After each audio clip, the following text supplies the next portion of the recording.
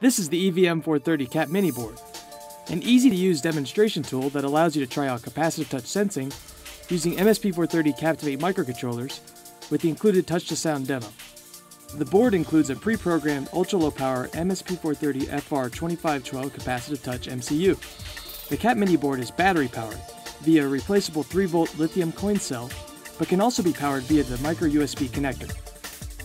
You could select between power operations by placing the onboard selection jumper vertically for battery operation or horizontally for micro USB operation, as noted by the diagram to the right of the jumper. The Cap Mini also includes a human interface device, or HID serial bridge, providing an I2C and a UART interface.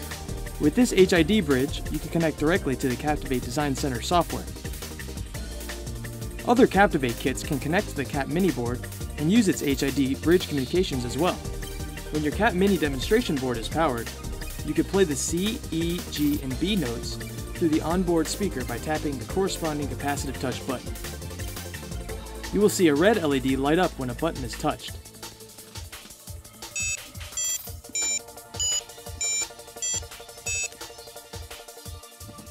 If you want to play notes D, F, and A, simply touch both buttons below the desired note.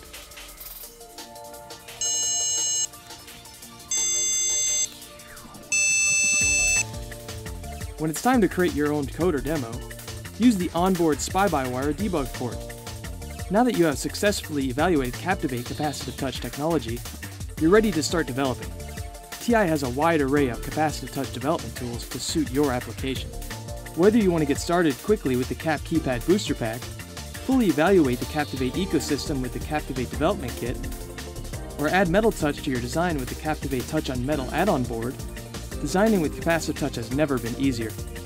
All of these evaluation tools can be used with the CapTIvate Design Center, an easy-to-use GUI workspace where you can drag and drop capacitive sensing elements such as buttons, sliders, and wheels, configure and tune your design, and generate source code.